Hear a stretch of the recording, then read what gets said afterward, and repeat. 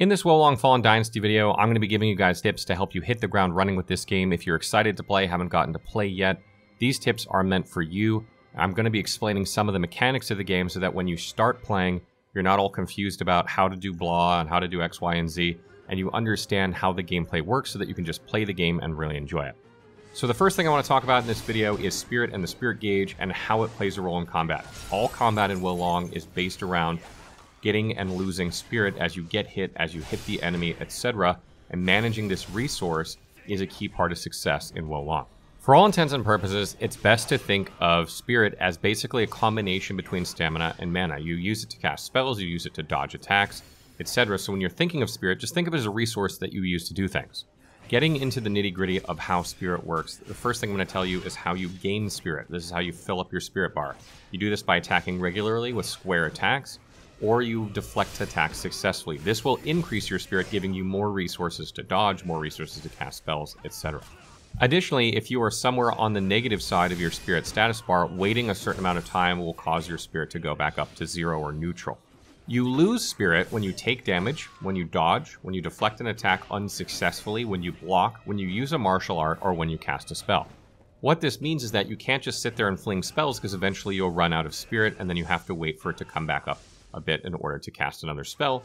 Or if you want to use martial arts, for instance, you can't just use martial art after martial art after martial art and stagger an enemy indefinitely. You have to wait to recover some Spirit before casting another one. Finding the balance between attacking with regular attacks, deflecting attacks, and then using your martial arts and your spells, etc. is a big part of being successful in the combat of this game. When a player or enemy reaches the lower limit of their Spirit gauge and they take a hit, they get staggered and they're vulnerable to a fatal strike. Your primary goal with bosses in this game is to lower their Spirit gauge to this point so that you can do fatal strikes on them. That's the best way to deal damage to them. Obviously, you'll be dealing damage to them while this is occurring, but that is the best way to deal with bosses in this game. And if you're talking about PvP, you want to do this on another player so they get staggered and you can walk up and press triangle. Next, I want to take a look at the 5 attributes in this game and sort of explain what attributes you should focus on for what build. First up is the Wood Virtue. This gives you over double the HP per point invested as every other attribute. So if you want to be a tanky character, this is great. And also adding to this is that the amount of Spirit you lose when you get hit by attacks is reduced. This means that your Spirit will stay higher even through enemy attacks. So this is a very good attribute for a tanky character. So if you want to be someone who trades damage, who stands there in heavy armor and swings back, this is pretty good. And lastly, it also increases your spell duration. This is usually positive buffs, so if you're someone who likes to buff themselves with buffs that like reduce the damage you take or increase your damage, these will last longer on you for each point here, which kind of goes hand in hand with the tankiness. Moving along to the Fire Virtue, this is going to increase the amount of Spirit that you gain when you hit enemies with regular attacks, so you'll build up more Spirit more quickly when hitting them with regular attacks, and it also reduces the Spirit cost of your martial arts. So if you like to use martial arts for different weapons, it's going to reduce how much Spirit you need in order to use those, allowing you to use them more regularly without having to consume as much Spirit. Moving to the Earth Virtue, this increases your equipment weight limit, allowing you to wear heavier armor. The speed that you move in this game is determined by the proportion of weight you have to your max weight limit. So the higher you increase your max weight, the more mobility you're going to have in heavier to medium heavy armor. So if you want good mobility but good protection, then this is an attribute you'd want to invest in. Additionally, it increases the amount of Spirit gained when you deflect an attack. So when you deflect, you consume Spirit. However, when you successfully deflect an attack, you not only consume Spirit, but then you gain Spirit. So usually you come out ahead, and this will increase the amount that you come out ahead when you successfully deflect an attack. Next up, you have the Metal Virtue. This firstly gives you Spirit sustainability. This is like increasing the duration when you have positive Spirit, when you're on the positive side of the meter, that it lasts before it starts to go back to neutral. So if you're someone who attacks infrequently and isn't always in melee combat, and you build up some, you don't want it to go away quickly so you can use it to cast spells, this is important. And combined with that, it also reduces the Spirit consumption of your wizardry spells. So their spells are going to use less Spirit when you're casting them, and your Spirit in the positive side is going to remain longer, allowing you to cast spells more easily. So if you want to make a spellcaster build, this is a great attribute for you. And finally, we come to the Water Virtue, which does 2 things. It increases your stealth, making it harder for enemies to detect you so that you can sneak around maps more easily and get backstabs. And secondly, it reduces the Spirit cost of your deflects. Again, remember that if you deflect successfully, you usually come out gaining Spirit. So this would increase the amount of Spirit that you would net because it would cost you less to deflect, just like the Earth Virtue would, except the Earth Virtue isn't reducing the cost of your deflect. It's just giving you more back for doing it successfully. So theoretically, even if you don't connect with a successful deflect, you will actually reduce the amount of spirit you lose from failing one. Now that we've gone through the attributes in a bit, I want to talk a little bit about weapon types and scaling. Every weapon in this game has attributes that it scales with, increasing the damage that it deals. The higher the letter, the better damage that you're going to get. So A is better than B, C is better than D, etc. C- is worse than C+, you get the idea. So you want to make sure that you're matching the weapon to the playstyle that you want. Now, weapons in the same category of weapons, for instance, swords, have different scaling. Not all swords scale best with fire, for instance. Some scale better with the metal virtue. So you want to make sure that you find the weapon type that you like, and then find a weapon inside that weapon type that has the scaling that best matches your thing. That will allow you to play with the weapon that you like and still have the build that you want. So once you've figured out the weapon type that you want and you've figured out one that has the scaling that you want, you're going to want to upgrade that weapon at your blacksmith in order to increase its scaling so that you get more damage. And you also want to look out for versions of that same weapon that are higher rank. So this is like rank 3 or rank 4. You're going to want one of those over a rank 1. And what this does is it gives you additional bonuses on the weapon. So usually rank 1 has 1 bonus, and rank 2 has 2 bonuses, rank 3 has 3 bonuses, and rank 4 has 4 bonuses. These bonuses allow you to get extra passive effects to your character, like more martial arts damage, or more fire damage, or more spirit back when you deflect. And you're going to want to look for ones that are applicable to your build, and if you can't find them, then you're going to manually replace them and get the ones that you want. So the easiest way to do this is by going to the blacksmith in the hidden village once you've gotten there, and going into the weapon that you like and removing the bonuses that you don't like. Maybe it gives you a bonus to stealth and you're not making a stealthy character. Remove that. And what's going to happen is after you remove enough of those from various weapons, you're going to have a lot of jewel fragments.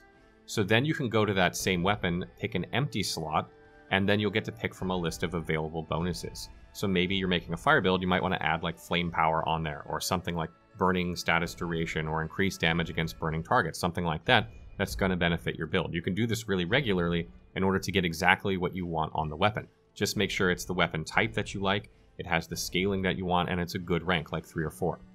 Now, if you're having trouble getting the equipment that you want, one thing that you can do to help speed up and ensure you're getting the weapon type, at least, of that type, is go to this old guy, I don't know how to pronounce his name exactly, in the hidden village, but he's not far from the battle flag there. Just run over to him and go to spend your accolades. This is stuff you get from just like doing achievements in the game naturally. From naturally playing, you're going to get accolades. You're going to see it pop up on the screen and be like, what is that? Well, this is the guy that you can spend that at. You can buy consumables, you can buy all kinds of things. But what I suggest doing is buying weapons with it. If you know what weapon type you like, you can basically go buy like a random one of that rank. So maybe you want a rank 1 one, you can't afford anything else, or maybe you have enough to afford a rank 4, and you can roll to see what rank 4 weapon you get. This is a good way to help you kind of isolate the weapon that you want and randomly get some weapons from that weapon group that will allow you to get better equipment quickly. And a couple other things I want to mention is that this same NPC, while you're there in the hidden village, you can actually respec your character infinitely. So if you don't like the way your build is, or maybe you spend some points where you shouldn't at the beginning, you can just respec here. You can reallocate your points as much as you want. Anytime you want, you can come back here and do this, and you can play around with as many different builds as you want. So make sure to do that here. But another really cool thing is you can also change your appearance with this same character. So maybe you want to change genders, or maybe you don't like your hairstyle, or maybe you want to give yourself bigger boobs. I don't know what you want to do, but there are so many different things you can do here with this guy in terms of, customizing your character. This is the guy for all that stuff. So make sure you remember where he is and go for him if you need any of those things. And the last thing I want to talk about is morale and boss fights and how the morale system works in this game. So Wo Long has a system where essentially it rewards you for exploration because they place these flags all around the map. And when you set your battle flag on them, you increase your fortitude rank. Your fortitude rank is essentially your base morale. Like, you can never go lower than that rank if you die. Normally when you die, your morale will go all the way back down to 0, but every flag you've planted increases that by about 1, roughly. So that means that, like, if you've planted 8 flags, if you die, your morale won't go to 0, it'll go to 8, if that makes sense. So why that's important is that enemies have different morale ranks versus your morale rank, and if they're way higher than you, you're going to take more damage from them when they attack you. So they're going to be more difficult and more challenging. And if you want to speed run your way through the game, you're going to find it incredibly difficult by not planting these battle flags. But not planting these battle flags can also do some other things for you. For instance, the drop rates on enemies are better. The morale you gain from them by killing them is better without having a high morale already. So if you're fighting an enemy that you have a high morale difference from, maybe it's like 10 levels above you, you're going to gain a lot of morale from killing that enemy. But if you're only a couple levels below or the same level, you won't gain as much. So one thing that you can do, actually, if you want to get very, very high morale on a level, is you can go around and fight everything first, if you're good enough, and get tons of morale from doing that, and then go plant all the battle flags, since that doesn't respawn the enemies unless you rest. And then you can go fight the boss, and you'll have way higher morale than the boss. Keep in mind that when you fight a boss in this game, they're going to have a certain amount of morale, and you're going to have a hard time with a boss if your morale is lower than theirs. So make sure minimally you get all the flags on the map if you're struggling with a boss fight. Go back and get them if you can't beat a boss, and make sure to get them as you're exploring the levels. And one more thing I want to mention about morale and why it's so important in this game is that a lot of the spells in the game are locked behind a morale rank. So some spells have 0, usually the bottom ones, and then it kind of progressively gets higher as you go further into each spell tree. And that means like more powerful spells require you to have more morale ranks. You can't just pick the most powerful spells from each tree and then start using them at the beginning of a level. You actually have to build up your morale. As enemies get harder and harder, you'll get more access to more and more powerful spells. So keep that in mind while you're playing, and make sure that you're slotting some low-level morale spells so that you can use them at the beginning of the level, and then maybe having some medium or higher spells that you can cast as you gain more in morale, or put low, morale spells at the beginning of the level and then swap in some of the stronger ones as you get further into a level. Well, those are my tips for Wo Long Fallen Dynasty. I hope you've learned some stuff from this. I hope I didn't spoil you too much. The idea here is that you understand how certain mechanics of the game work so that when you play, you're not wondering like, wait, what are all these things they're throwing at me? How does combat work? Where do I upgrade my stuff? How do I change the bonuses on my gear? What weapons am I looking for? All this is to try and give you information that you can know now so that when you play, you don't have to sit there and worry about it. You can just play. So I hope you found this guide helpful. If you have further questions about the game, please let me know in the comments below. Are you guys playing Wo Long Fallen Dynasty? Did you find this helpful? Let me know in the comments.